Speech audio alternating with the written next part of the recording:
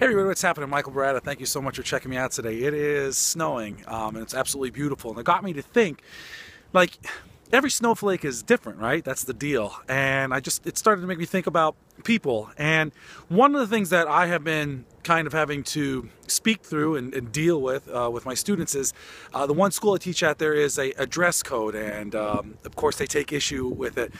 And I know dress codes have been something that's been happening in other schools too. And my whole thing is, I think that though the sentiment is good, it's missing the whole point. And first of all, I think a dress code just caters to the whole conformity of life, be like everybody else. So I think that's one issue there. But in terms of acknowledging safety and socioeconomic issues and things like that, I understand that they could be valid reasons. But at the end of the day, let's use schools as a means to educate, right?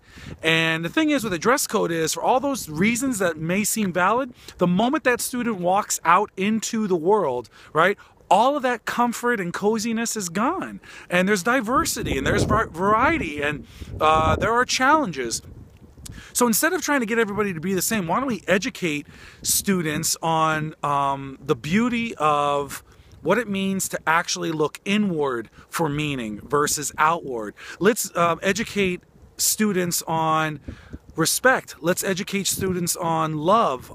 Let's educate students on compassion and kindness, instead of trying to create kind of this fake world that only exists within the confines of the school. So I think the more that we can actually have open conversations with individuals about individuality and creativity, we'll actually have real lessons being learned versus, well, if I just dress like everybody else, then I guess there won't be any social problems anymore while I'm in school. However, once the bell rings, then reality rings as well. So at the end of the day, let's recognize that we are all as different, right, as snowflakes. And let's celebrate that. Let's educate on that, all right? Let's live that. Let's love that.